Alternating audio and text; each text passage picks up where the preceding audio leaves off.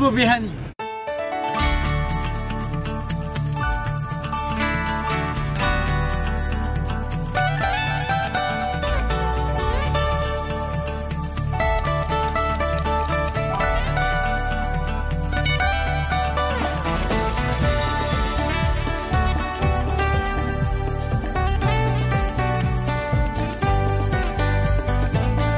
By the time we freshened up, it was about 5 p.m. So we grabbed a map from our reception and decided to keep our exploring short for the day. So we headed straight to the Garden of Dreams. It was recommended by our receptionist and it was just a 5-minute walk from our hotel. The Garden of Dreams is an oasis of greenery in the middle of Kathmandu city. This beautiful garden was made back in the 1920s. We took this time to completely relax and unwind from the tedious traveling that we had to do earlier on the day. It was completely worth it, you guys.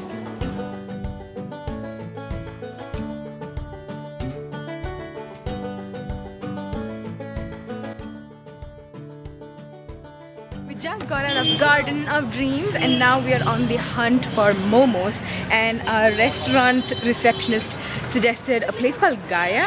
So we're trying to find Gaia and we're in this really cute street. It looks so pretty with these cute little stores. Let me show you how it looks.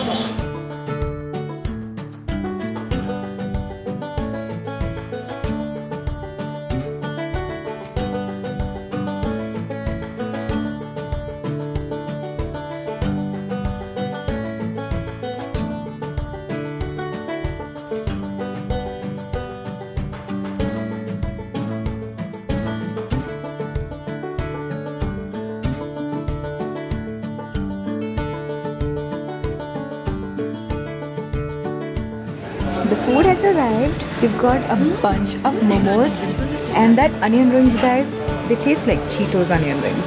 Just so delicious. Good morning, guys. The time is about 10:30 a.m. and we slowly rose and shone. Had a little bit of breakfast. We're staying in this hotel called Hotel Amaryllis. If you're looking for a good budget hotel right next to the city, I guess this is a good place. But if you want a toilet that works, not a good place. The rooms are clean though, and the staff is really helpful and kind. But it's a really cute hotel, I have to tell you that, because I'm looking out of the window right now and it's really cute, very homely, and actually even the staff makes you feel very much at home. But the hotel, the toilet doesn't work, you guys. I mean, it works, but you know what I'm saying. I'm not gonna go into details. We were just about to get out, but it's raining cats and dogs now, and we really wanted to see a few temples today, but I really hope the rain dies down. We do have our umbrellas and our raincoats and stuff, but who wants to walk around in the rain, right? It's like a good time to just sit inside somewhere and enjoy it from inside, but we really don't have that kind of time. I love the sound of rain.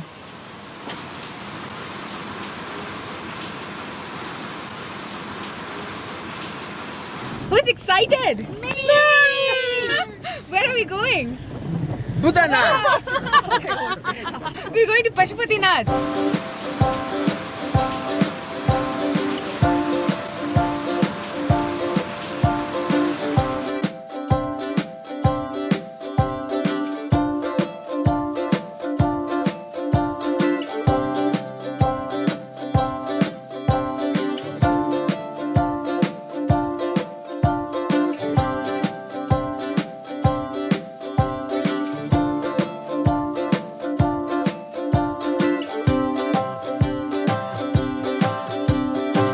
I'm right in front of the Pashupathinath Temple right now. It's absolutely gorgeous inside, you guys.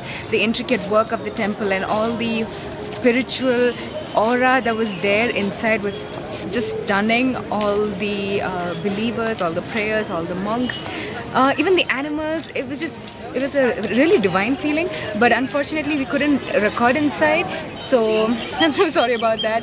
And when we got inside, as you saw in the clips, it was really raining heavily. Right now the rain has kind of died, so which is why my makeup is all smudged. If I look a little goth, please excuse me.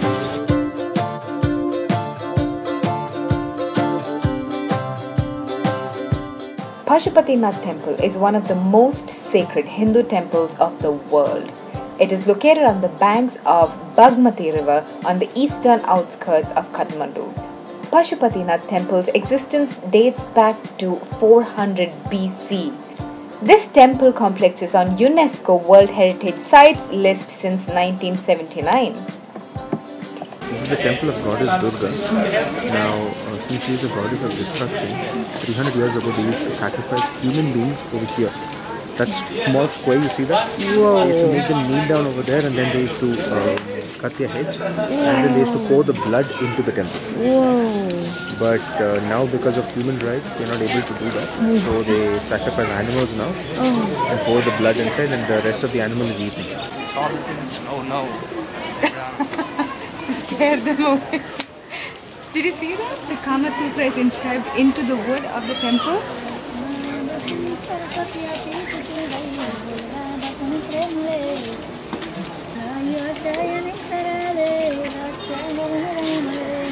Right now we are on the other side of the temple, and actually there's a lot more to see over here, and this is like a blessing, a part of a blessing that's on my forehead right now. Every year this temple attracts many elderly followers of Hinduism to find shelter for their last several weeks of their lives, to meet death, be cremated on the banks of the river.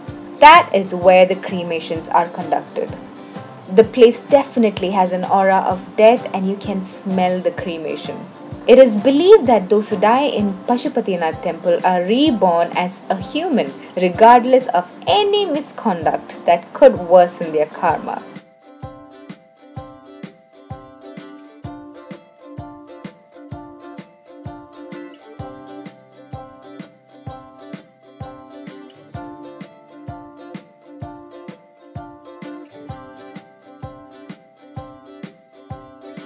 We're in this place called Boudhanath right now, and we've taken a short break and gotten into a little restaurant called Lava, and we're just having a little bit of momos, taking a little break, drying ourselves up, and then we'll continue with the Buddha temple. That's what we're doing right now.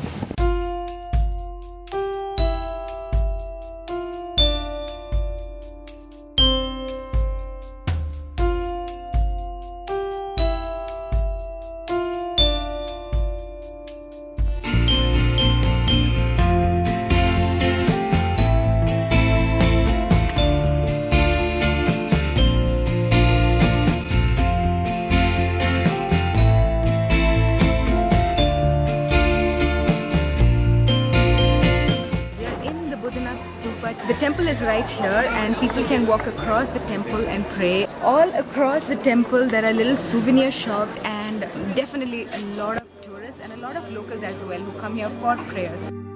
Bodnath Stupa is the largest stupa in Nepal and the holiest Tibetan Buddhist temple outside Tibet.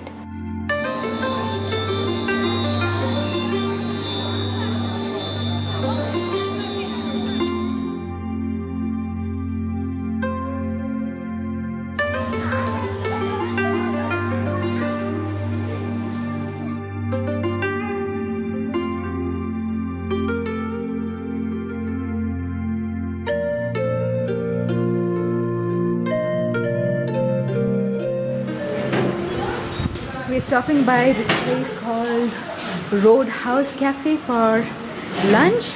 It's right in this area, and you've got this lovely view.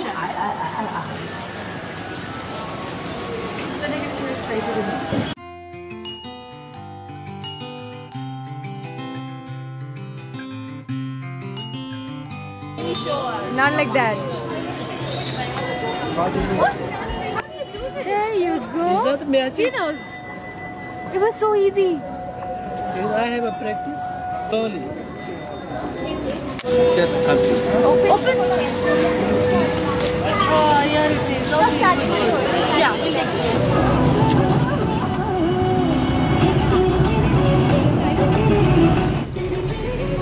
Traveling in this little van, by the way, we got an offer for 3,500 Nepali rupees for one day.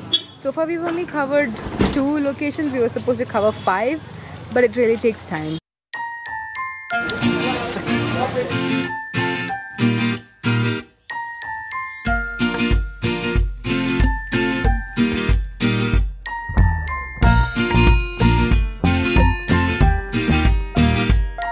Swayambhunath, an ancient religious architecture on top of a hill in the Kathmandu valley.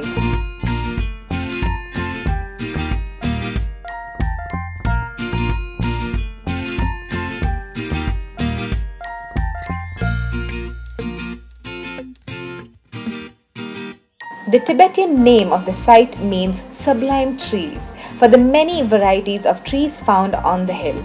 It is one of the most sacred Buddhist pilgrimage sites. Swayambhunath is also known as the Monkey Temple as there are holy monkeys living in the northwest part of the temple. Swayambhunath is among the oldest religious sites in Nepal. It was built in the beginning of the 5th century, guys. We sat down at the highest point of the hill and enjoyed the beautiful and serene sunset overlooking the very busy city of Kathmandu.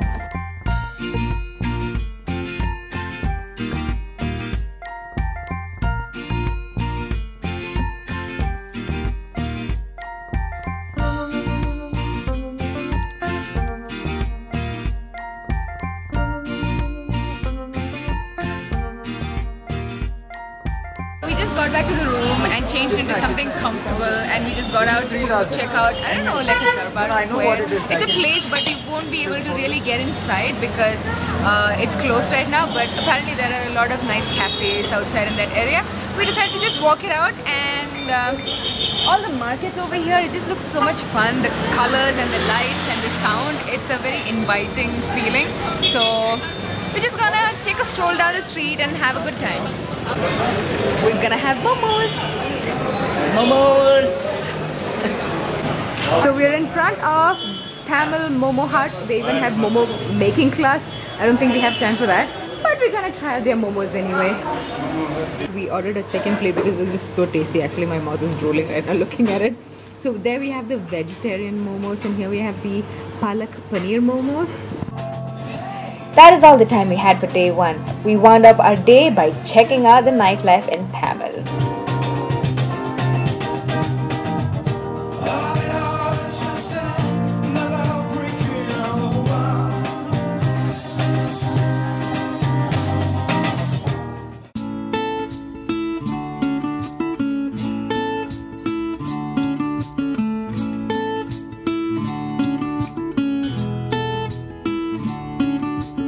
We are in front of the Kopan Monastery. The climb was quite a big deal actually, because you have to get into a taxi and it's usually a small car, and it's quite a steep climb. Can be quite a bumpy ride. Already the view from up top this hill is beautiful.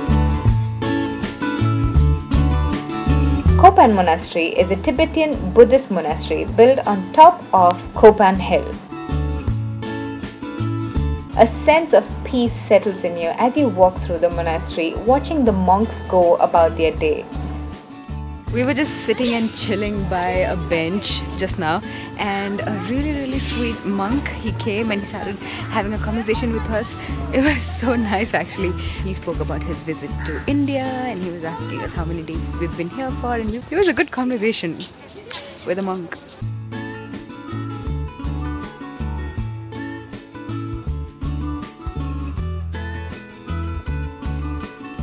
We took our time with our strolls through the beautiful garden, marveling at the intricate work of art on the stupas.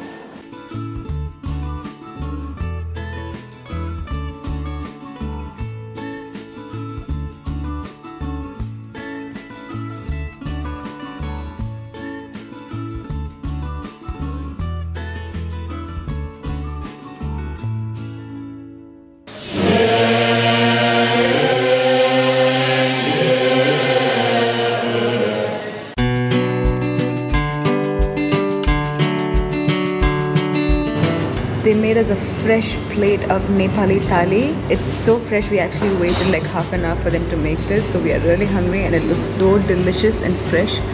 Oh guys, I can't take it anymore. Let me dig in and quickly let me show you the view. That was so good. I can't tell you how starved I was. Feeling so good right now. We just devoured the food and I actually can eat some more, but I'm just gonna be not gonna go all out. Amazing. All I need right now is a nap, probably.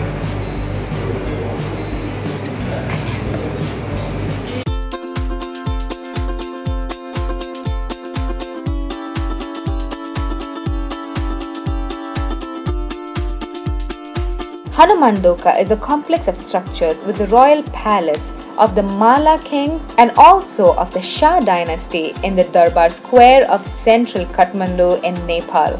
We walked through the site admiring the wonderful work of architecture. It was as though you could almost smell history on these walls. Like if you stood close enough, the pillars and the windows would tell you stories from the past. Isn't that awesome?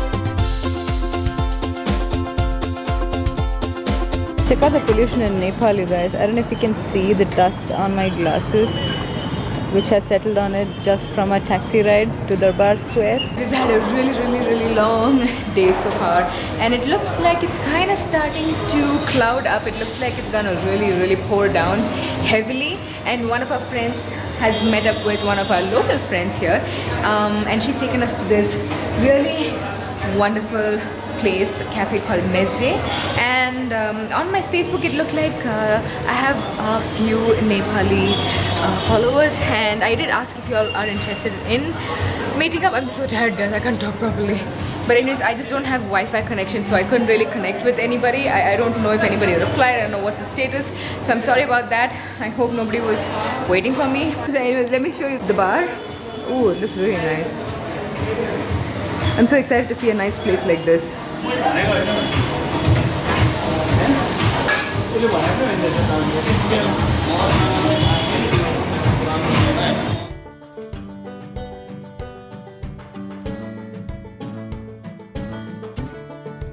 And with fun conversations and delicious little nibbles, we ended our stay in Kathmandu. I shall see you in my upcoming Pokhara vlog, guys. Until then, hope you enjoy my older travel vlogs. Let's keep in touch on Instagram, Snapchat or Facebook. See ya!